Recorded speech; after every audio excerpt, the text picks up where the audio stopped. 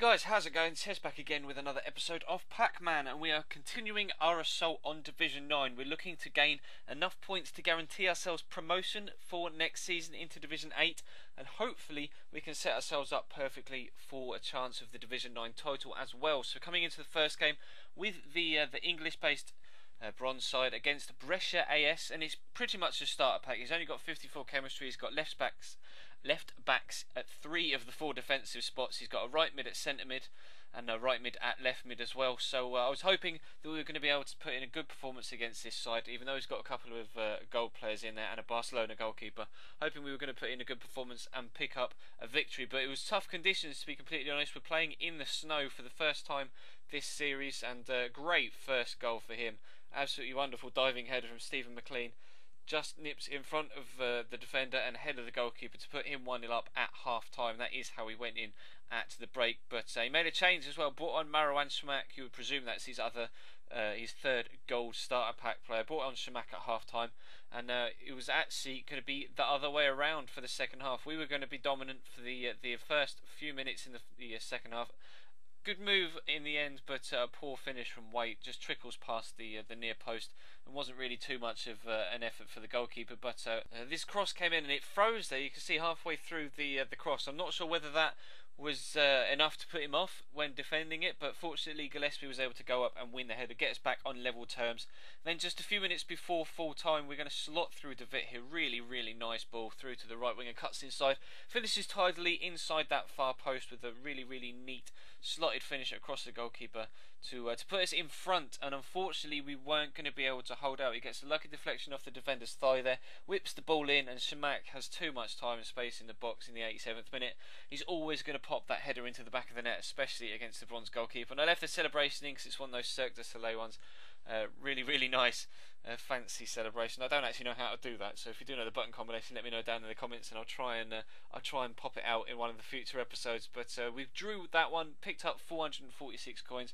It was pretty even though the game, as you can see from the stats, so maybe a point would have been a fair result, but it would have been nice to pick up a victory having gone 2-1 up so late on. But nonetheless, let's open a silver pack, shall we? 3,750 coins for a premium silver pack, looking to improve the silver squad that we're building to hopefully take us forward once we get out of Division 9, because I'm really not sure that this bronze team is going to be enough to manage us once we get out of this division, if and when we do get to that point. But Matthew Dilks is the player we pull in the pack, or the best player we pull in the pack. 72 rated goalkeeper from Blackpool. The other two players aren't really particularly that good just to look at. Maybe they'll be better in game, we'll have to wait and see. Well, I quite like that Nantes kit, but it's the first one in the list on the pack, so we actually have to then replace it with the Argentinian Arsenal.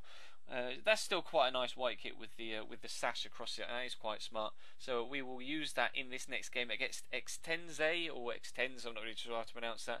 And it looks as if this is a team that he's built with a little bit of money from his start pack. He's got an Emil Heskey up top.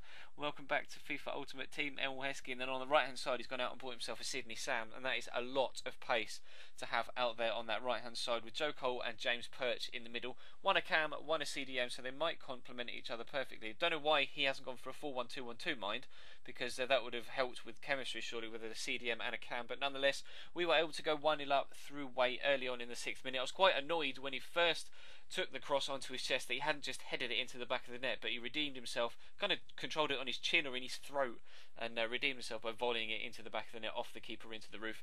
And we were actually able to make it 2-0 just before half time. How good is that header? Seriously, I know headers are overpowered right now.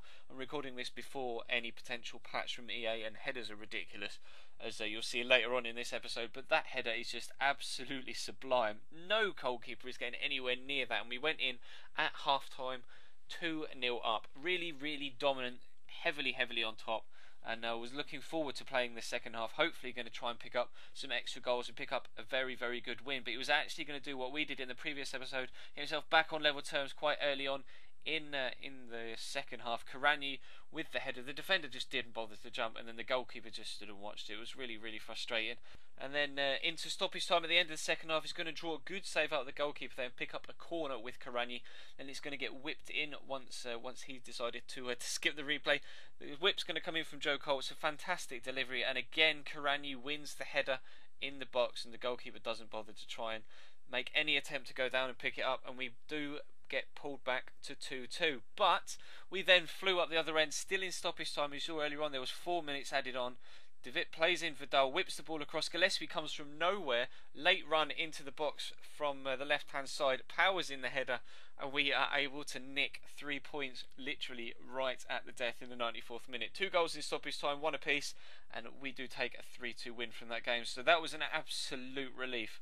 Sighed such a big sigh when that goal went in, because I was so annoyed that I'd let him get back into the game at 2-2. So we are now 3 points away from that Division 9 title. We have guaranteed promotion for next season, so please do feel free to leave the video a like if you could be so kind. That'd be absolutely fantastic. Subscribe if you haven't. There will be links in the description and on screen over the Packman to do so. Of course, feel free to follow me on Twitter at Chesnoy Gaming, and of course there will be a link over the previous emblem on the pink ghost to the previous episode in this series if you did miss it. But that is going to wrap this episode up, guys. There will be, of course, an episode of the Spurs career mode a little bit later on today, so keep your eye on your sub boxes for that around tea time, and I will see you next time.